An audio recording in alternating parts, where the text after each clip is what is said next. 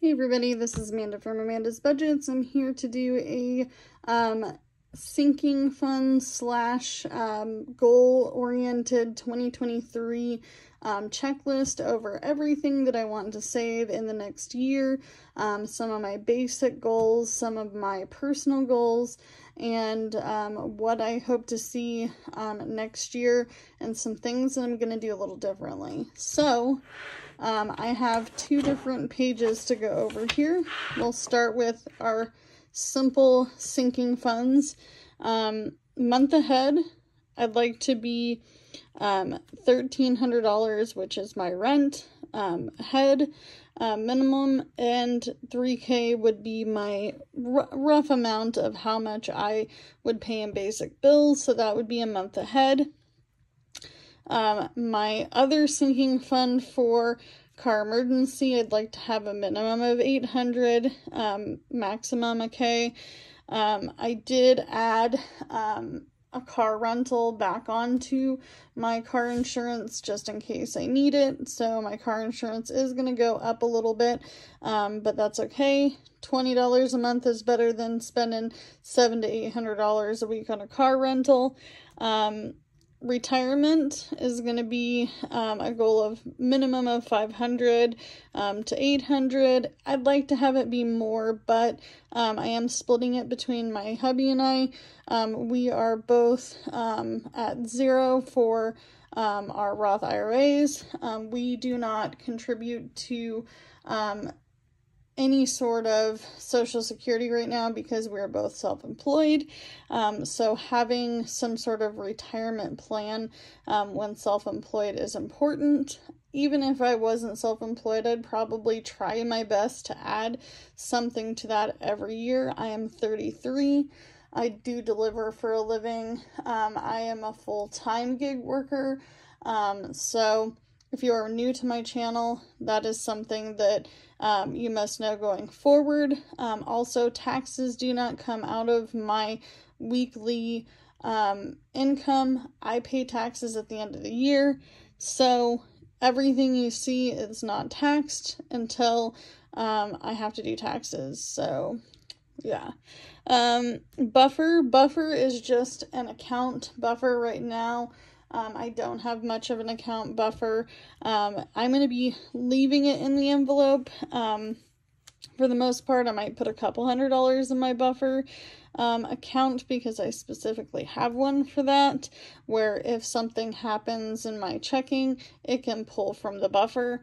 So that I'd like to have $500 to $600 in a buffer, kind of like an oh shit fund, but that's just, to keep things smooth. Christmas really threw me off my rocker. Mainly postage. Postage cost me $71 to send packages to everybody that I sent packages to this year, including my oldest son. So this year I'd like to allot $800. That's basically because each one of us, I'm going to try to spend $150 to $200 on. That worked out really well this last year. I spent $211 on Christmas. That included a gift for myself, a gift for my dad, which he still hasn't gotten in the mail for whatever reason, a gift for my husband, and my 2 kids, so 5 people. I feel like that's doable. I might add more to it, but we'll see. My kids like really expensive gifts. They're gamers. They're into Pokemon. They're into, like expensive toys, especially now that my oldest is going to be 12. We'll just see how that goes. So $800 for gifts, $100 for postage, and then I'd like to have a Christmas party of some sort. My husband is the oldest of 7 siblings altogether, 5 of which, he grew up with. So I'd like to get the siblings together and grandparents and kids to do a little Christmas party. I am thinking about going to Hobby Lobby if I can get a couple of extra dollars in tips today, working to go pick up some clearance items that will be on sale, like Christmas paper plates, napkins. I'm really cheap about that stuff. I try to buy it while it's not in season. So Christmas party I definitely want to do. So that'd be $1,500 total for Christmas in general. Back to school, $500. That's $250 a kid. I do split this with each parent I co-parent with. My oldest son didn't really need a whole lot. I had already sent him a lot before I started even doing YouTube. And he did receive some things off of Amazon. My youngest son needed everything, so we went and got him figured out. It cost me around $200, so I figured $250 a piece is not bad. Plus Dad's helping. I'm pitching in on that. Summertime, $800. This is for childcare during the summertime. This is for any concerts, festivals, events around my area. We do have a summer fest that's pretty fun. We have the county fair, so our county fair is really super fun. Vet emergency is $300. Yes, that's low. That's low. But I don't have to bring my animals into the vet very often. Knock on desk. Not that I'm superstitious or anything, but I'm just saying $300 is kind of what I want to have in that. That's for like allergy medicine for my dog. That's for any possible small little emergencies that we may need. Eventually I'd like to build that up, but it's not the highest priority on my list. General savings. I talked about this a little bit in another video. I think general savings, just to save, is really good to have. So I'd like that to be at $500. Next is my basic big goals, my big plans for 2023. I would like to have a $2,000 emergency fund. I still have I still have some hurdles to go through with the emergency fund, but that's okay. We're going to do what we can. I'm going to try my best to not continue to pull from my emergency fund this upcoming year and kind of budget a little bit better. 3 to 5K winter fund. If you've been watching my channel, you know that I've had not only 2 car accidents that were not our fault, but also winter has been really tough. Winter is always really tough for delivery drive, for gig jobs, because you don't really know if it's going to be busy. Yes, there have been really good days, but then there's been really, really slow days. So we need to really bulk this up. This is just as important as an emergency fund. This would cover snow tires, which if you haven't seen my previous video, and I don't know what I did with the slip all of a sudden. I was going to have the slip out, but the minimum for for tires for my car, for studded tires, is around $700. So having that emergency winter fund is going to help. That also will cover any really high energy bills or anything that may be not covered through other things that I stuff. We already went over the month ahead. I actually put 2K here. I'm actually thinking of it being 3K. Learning to invest my money. That's a personal goal I have. I don't know enough about investing. I have a Robinhood account. I have had a few free stocks, and I've spent like maybe $10 on there. And I laugh about that because it's like $2 here, $2 there, $3. Oh, here's a $5. I don't know enough about it to really invest a lot into it.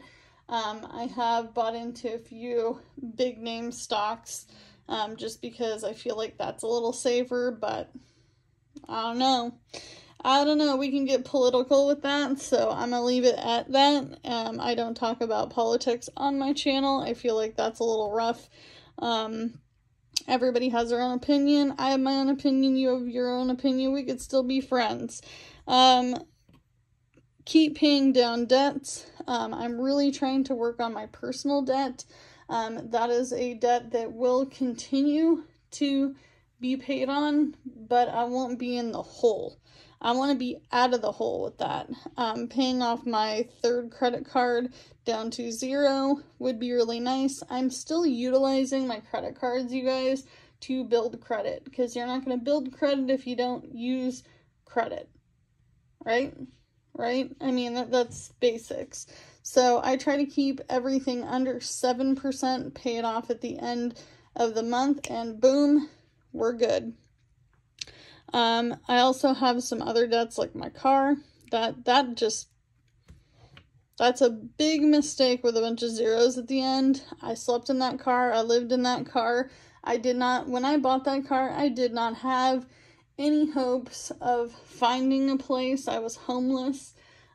So I was thinking bougie. However, I do use that car for a living. I use it as a tax write-off. So there is that. I also want to let you guys know, and this just touches on something personal. Everybody always tells me, but you can write it off. Oh, you can write that off. You can write that off. Yeah, at the end of the year. It's not helping me right now. So as the year progresses, it doesn't help me. I still have to owe on that car. I also can't write off all of the car. I can't even write off half of the car. I believe it's like 45 or 30%. I don't know. D from It's D. She does taxes. Leave me a comment below. Tell me how much I can write off on my car. I think it's like the negative equity. But anyway, I do have a big goal of buying a house either in 2023 or 2024. I'm thinking more 2024, but we're going to see how the economy goes. If the economy is still pretty rocked, I'm going to hold off. But that doesn't mean I don't need this money. Right now it's 10 to 15K minimum just to be looked at for a loan. So I need to get my booty in gear and get this money saved. So this is between my house savings and closing cost. Spending more quality time with my family. So this means my husband and I don't chill on the couch, watch Netflix, play video games. Well, he plays video games. I don't play video games. I'm really bad at playing video games. I don't even know how to really work the Xbox or a PS4 or any of that stuff. I'm an Apple product person, strictly trained. You know, I did tech support. Long story short, I want to do something more than view the TV from my living room seat. That means we are going to go out and do some things, bowling. I want to have date nights. I want to have nights where we go to the movies. I want to take my kids to outdoor active activities. We're going to go to more festivals, holiday stuff, community stuff that's free. There's lots of free options. I love watching one YouTuber. Her name is Prepper Princess. She has a whole video on one-time buys. Things that you can get multiple entertainment out of just purchasing something one time. Board games are a good one. Outdoor activity kits that you can get online. Things like that. Barbecues. I want to do some barbecues. That sounds like a lot of fun. We do live in Oregon. There's a lot of hiking here, biking, swimming. We're not really super active people because we've lived here our whole life, and we get asked that every time we see people or interact with people. Oh, you're from Oregon.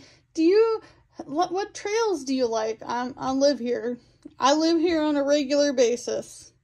I don't have time for trails. I don't have any of that time. But I'm going to make time. I'm going to make time to spend quality time with my family because that's important. My kids are getting older. They're going to hate me soon because they're going to be teenagers. And I want to enjoy what I got left. Love myself better. It's okay to do more self-care. It's not that I don't love myself, because I think that each one of us have our issues with, you know, our personal selves, our personal outlooks, our mentality, our bodies, our physique, how we show each other, you know, the type of people we are, how you present yourself specifically out there in the world. I need to sit down and say, okay, it's okay to do something for me. It's okay to want to have coffee with a friend. It's okay to want to take some time to myself. I've been waking up in the morning earlier than usual just to have a little extra time. Make my coffee, watch YouTube, sit at the dining room table, read a book, you know, do some crafts that I like to do. I like to crochet. I'm making my son his blanket, which was supposed to be for Christmas, but I don't have it done, so it is what it is. That's a self-care thing. I bought some different activities for myself for around the house, like little hobbies, fixer-upper things that I can do, furniture to repaint, things that I wanted to do outside in my mini backyard because I live in a townhome. I have a flower bed. I want to plant some flowers. I like plants. I propagate plants. I sell my plants on Marketplace, on Facebook. I like doing those activities. I need to do more of those activities because I feel like all I do is work. And it's okay because I have goals. But I need to have more self-time, more self-care. Notes from 2022. 2022 showed me that I need to be more prepared for future events, plain and simple. If you watch my channel, I've been on the struggle bus. I need to work all my side hustles.